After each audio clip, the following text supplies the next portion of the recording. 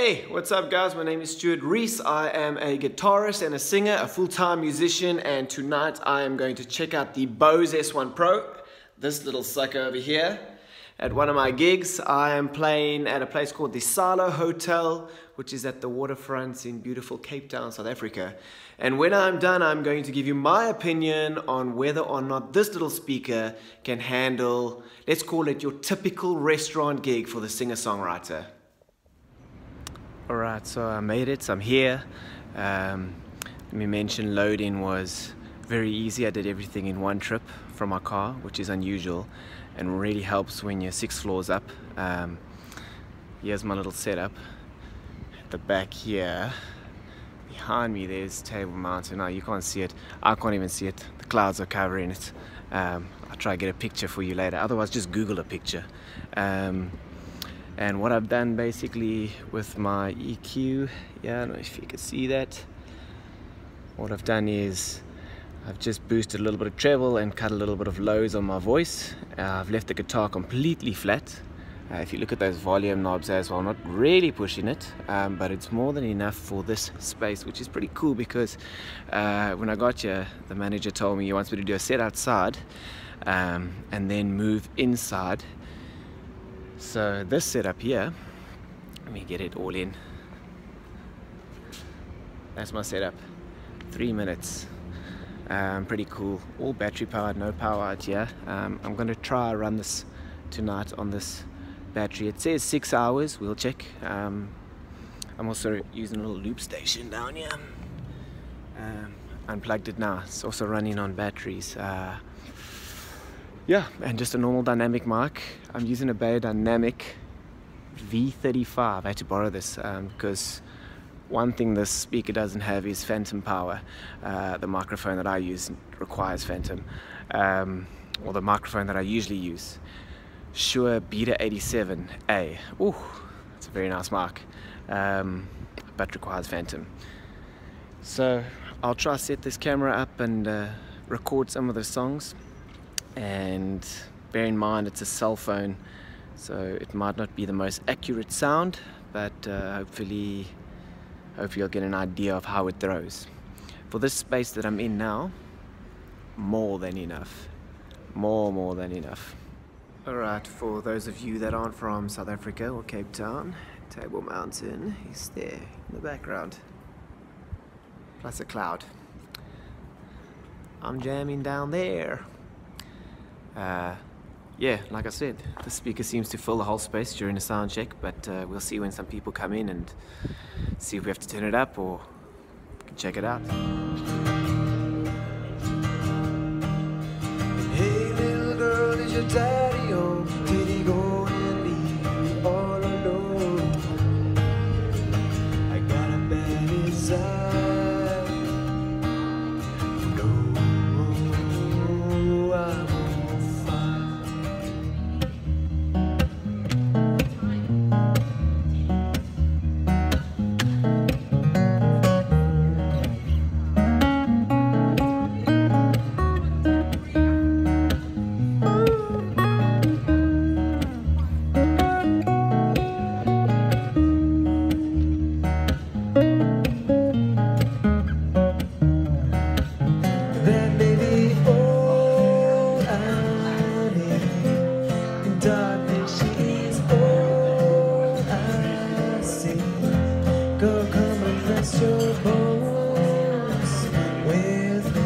Driving slow on Sunday morning, I never want to leave. I felt the earth beneath my feet, sat by the river and it made me complete. Oh simple thing, where have you gone? I'm getting old and I need something to rely on. So tell me they're gonna let me in. I'm getting tired and I need somewhere to begin.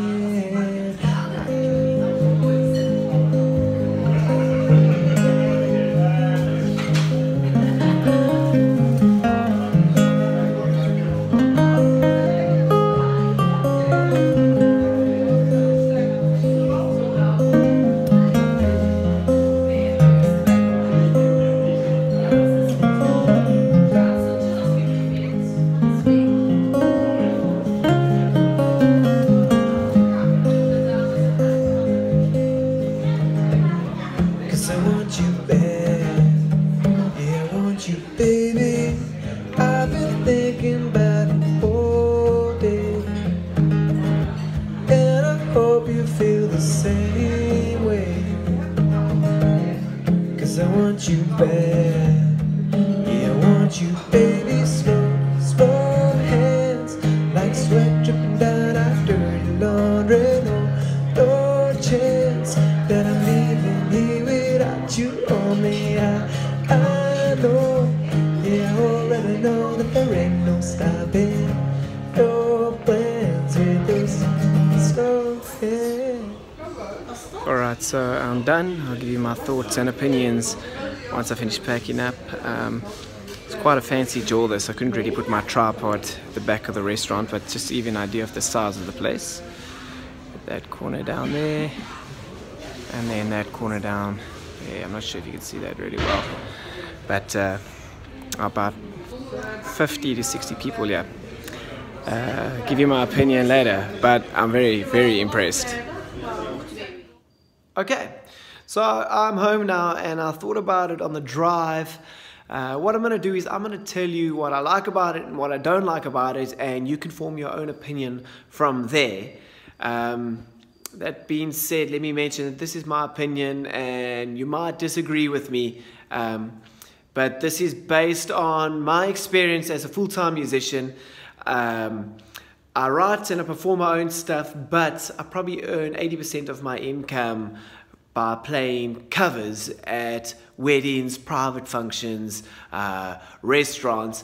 So I'm really talking from the point of view of the working musician that has to slog it out, take his own gear, play 3 to 4 sets of covers.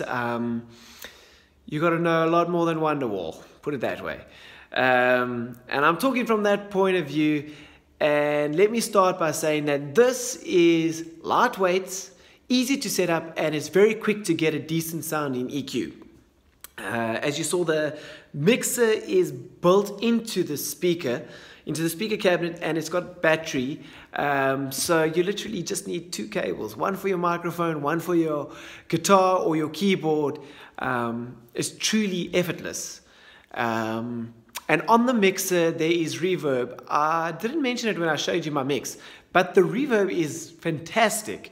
Personally, I don't like a lot of verb, but I dialed it to about quarter of the way up on both the guitar and the vocal, and I thought it was perfect. Bose, well done there. While I'm on the mixer, I must mention the tone match. Not a big fan. I tried it on the acoustic guitar, but it felt like it made the guitar a bit thin, a little bit twangy, so I left it off. I actually left the EQ completely flat for the guitar the whole night, and I thought it sounded fantastic. It was big, it was warm, it was clear. The voice, I also tried the tone match on the voice. Didn't like it either. Felt it made the voice a bit thin. What I did do EQ-wise, so I did roll out a little bit of the lows and boost a little bit of the highs, and it made the voice pop really nicely.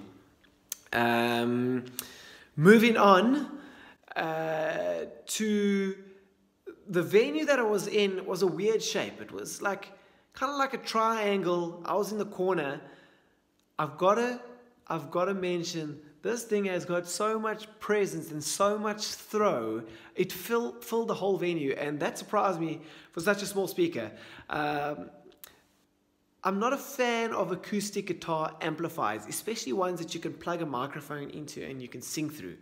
I've always found it to sound a little bit boxy. Doesn't matter what you do to the EQ, when you sing through that acoustic amp, it doesn't sound that great. But this small little speaker sounds fantastic. It sounds like a PA system. You wouldn't say you're singing through something so small, which is so surprising for me. I loop, I play acoustic guitar, and I sing and I loop as well. I've got some pre-recorded loops on my loop station, and then I also like to bang the guitar a little bit. So this brings me to a point that Bose is notoriously known for, and that is the lack of low end. For guitar and vocal, perfect. But when I try to build a beat, or I played one of my kick drum sounds like loops, it just wasn't happening. The speaker was bottoming me out at a very low volume, so eventually I just thought, I'm not going to do that. I did record some rhythms and I did some improvisation over that, which was fun. But if you are going to be banging on your guitar, or if you want to sing with backtracks, I don't think one is going to cut it. Maybe two. I would like to hear two together as a pair. But I think even two is going to struggle on that low end. The speaker diaphragm is just too small. So, yeah. I'm sorry, Bose, to say this, but you guys still suck with your low end. Except for the F1. I did once play a gig through the Bose F1, and that was super. But the L1 Compact and this S1, that's my only crit. So, all in all, I think it's a fantastic option. It's not going to work for every gig. The gig that I played now was a typical restaurant. It was background music. You know how it goes. Type of gig where the musician is there to be seen, not really heard. Which is all kinds of messed up, but that's just how it goes in our industry sometimes. For that type of gig, perfect. I think like a wedding cocktail hours after the ceremony, or playing a walk-in song for a bride, perfect. You're not going to need more power than that. If you're doing a show for 100 people, two of these, you might struggle. One of these wouldn't cut it. Again, this is just my opinion. Fantastic piece of gear. I'm glad I own it, and I'm probably going to use it a lot more than my column array, purely because it's just so quick and easy to set up. So in summary, I think it is a fantastic piece of gear, easy to use, lightweight, and it sounds world class. It is world class, Bose. Well done, guys. I hope this gave you a little bit of insight into it. If you have any questions, you're welcome to ask, and I'll do my best to answer them for you. But good luck to all you musicians out there. I would say treat yourself to a nice light piece of gear, and you'll be surprised. It sounds really, really good. I'm out. Cheers.